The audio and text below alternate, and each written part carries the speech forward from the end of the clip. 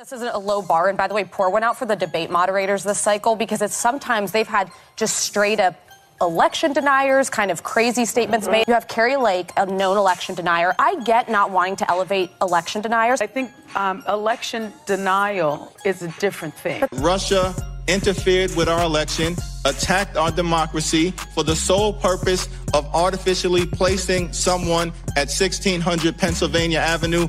They were successful. Dronetek Media.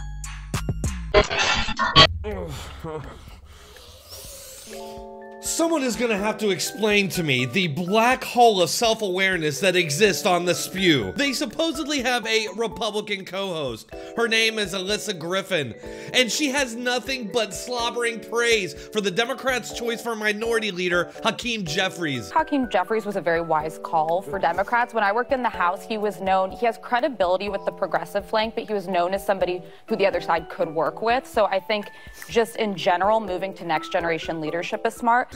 For a Republican, she sure has a lot of good things to say about this Democrat, who also happens to be a prolific election denier. In 2016, he claimed the election was illegitimate and that the president was fake, saying, "The more we learn about the 2016 election, the more illegitimate it becomes. America deserves to know whether we have a fake president in the Oval Office." He didn't just tweet this. He also went on a conspiracy theory-riddled rant during Congress where he claimed that Russia changed the election results in favor of Trump. Seems to me that there's a cloud of illegitimacy that continues to hang over 1600 Pennsylvania Avenue, and that patriotic Americans have a responsibility to try to figure out what the heck happened in terms of the malignant tumor that seemed to have been embedded in that 2016 campaign.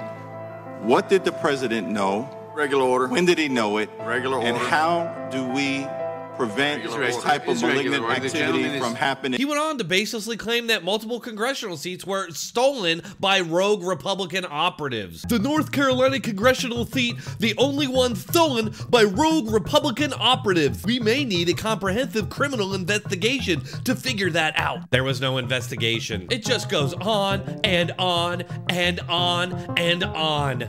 But yesterday, New York Representative Hakeem Jeffries was elected as the first black party leader in Congress.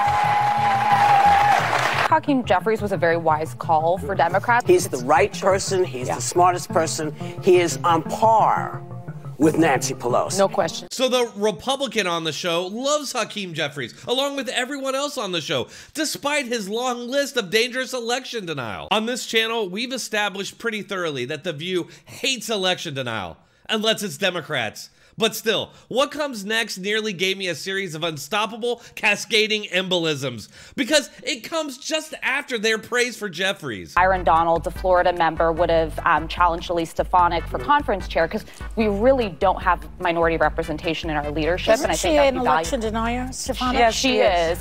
She's a Trumper. Please. Stefanik used to be one of my favorite members. She was a moderate, thoughtful, like she's millennial, and she went a completely different direction. The body snatchers have gotten her. Yeah. It's unfortunate. Can somebody please explain to me how a normal functioning human goes from praise and adulation for a guy known for election denial and election conspiracy theories to bashing a woman on the basis of election denial? If you're wondering, this CIA PSYOP was sponsored by Humana and Macy's. Don't spend your money on companies that hate you. That's it for that one. Thanks for watching. If you enjoyed it, please hit that like button and leave a comment to let us all know what you think. Thanks a lot.